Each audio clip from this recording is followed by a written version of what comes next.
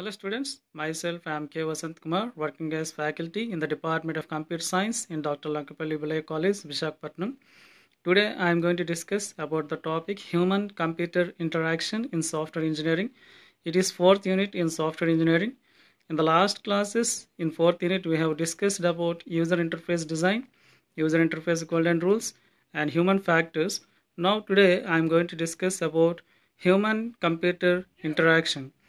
And first of all, today what is HCI and human computer interaction design and also interface standards. First of all, we'll see what is HCI. HCI stands for human computer interaction. The name itself says how humans is going to interact with the computer. Okay, the main concept of HCI is how human is going to interact with computer. It is nothing but it is a study of interaction between humans. Humans are also we can call them as users and computers, and the interaction between humans and computers can be achieved by an interface, which we can call it as user interface. Here HCI consists of three parts, like H stands for humans, or we can call them as users, and C stands for computer, and I stands for interaction. Now we'll see one by one what is human and what is interaction and what is computer. First of all, what is humans or users? Users can be an individual user or group of users who are working together, and interacting with technology is cognitive. As we have discussed this topic earlier, like some human factors are like vision, hearing, touch, and movement.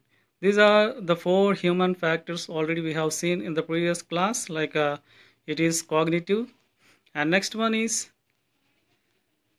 what is computer? As we all know that computer is nothing but it is an electronic device which takes input, processes it, and gives output in a predefined manner. It is made up of various elements. Computer system is made up of various elements. Each of these elements affects the interaction. Okay, like we have input devices, we have output devices, we have virtual reality, and physical interaction through sound. These can be different elements. And next one is interaction.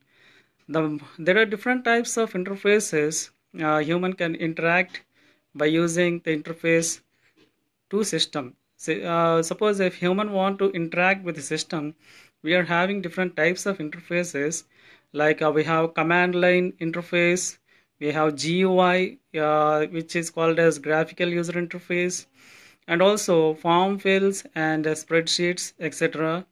And first of all, we'll see what is command line interface. Here, the way of expressing instructions to computer directly by using some function keys, single characters, short abbreviations, etc. Suppose if you want to interact by using command line interface, one should have some knowledge of using computers and some languages or commands to interact with computer. So here it can be suitable. It can be suitable only for repetitive tasks, and also it is better for expert users than novice users. Here expert users means the persons who is having some knowledge like how to use computer, and a novice is who doesn't have that much of knowledge of using computers. And example for command line interface is Unix system. And next one, GUI, as I said earlier, it is nothing but graphical user interface. Here it can also be called as WYSI, WYG. That means what you see is what you get. And by using this operating system, any person who is having minimum knowledge, they can access the interface. That is example Windows operating system. It is much easier for any person who is having minimum knowledge, like by what they see on the system, by clicking on that they can get the information. But whereas coming to command line interface, it is somewhat difficult to handle the command line interface, as you should know some commands to handle the interface. And form fields, third one is form fields. It is primarily used for data entry or data retrieval. Like screens can look like paper. Okay, it requires a good design like for form fills. And next one is spreadsheet. It is most commonly used sheets today, like for preparation of timetables in colleges and for calculations purpose. They regularly use like MS Excel. Okay, and next one is human computer interaction design. Like humans interact with computers through user interface. Any human who wanted to interact with computer, they have to interact with user interface, and it includes software which is displayed on computer monitor and hardware such as mouse, keyboard, and other peripheral devices. Okay, and next one, as a result, the study of HCI focuses on user satisfaction, like how effectively a user can interact interact with the computer by using user interface. Suppose if they design a poor interface, it will be hard for users to benefit from even the simplest systems. Okay, to handle the user interface in an effective way, a good interface should be there. So usability and user experience goal awareness is essential to all HCI design. Next, we look at interface standards. We have some standards and guidelines which are beneficial for interface designers. To design a good interface, like using 8 golden rules, it is possible to differentiate between a good interface design from a bad one. Already in the previous class, we have discussed about 8 golden rules. Now again, we will look through it, like what we can call it as interface standards. By using these standards, one can differentiate a good interface design from a bad one. There are the 8 golden rules. First one is strive for consistency. This we have seen in the last class, like user should be well utilized all the menus, icons. He should be able to utilize all. Utilization should be very great by using menus, icons, colors, etc. And next one is enable frequent users to use shortcuts. Like suppose if he is using frequently the system, he should be able to know some shortcut keys so that he can reduce the interaction, like control plus C, which is used for copy, and control plus V, which is used for paste. In this way, by using shortcut keys, he can reduce the interaction. Like and next one is offer informative feedback. Suppose if you are sending a Gmail, like you are sending a message to some person, it should we should get some informative feedback that the message has been sent to the destination. And next one is design dialogue to yield closure.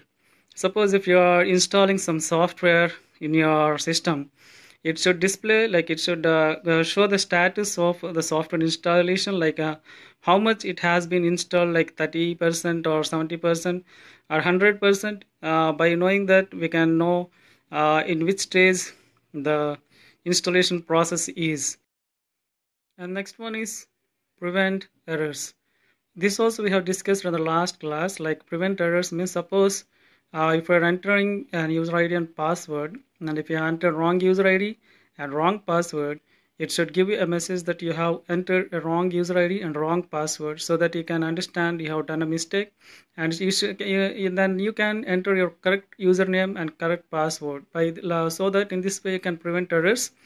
And next one is permit easy reversal of actions. Suppose if you have done a mistake, you can do undo by using control plus Z. Okay. And next one is support internal locus of control. Suppose if you want to close any application, it will ask you, like, are you sure? Suppose if you want to close any file or any application, it will ask, are you sure you want to exit?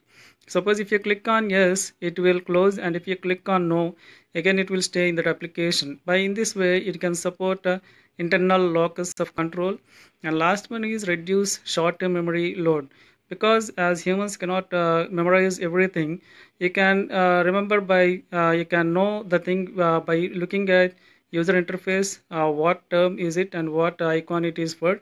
So in this way, These 8 golden rules plays a very important role in designing a good user interface design. So here we have discussed about the definition of HCI, what HCI is, human computer interaction, how human is going to interact with computer by using user interface, and human computer interaction design, and also interface standards, the 8 golden rules through which we can differentiate a good interface design from a bad one. Okay, thank you for watching.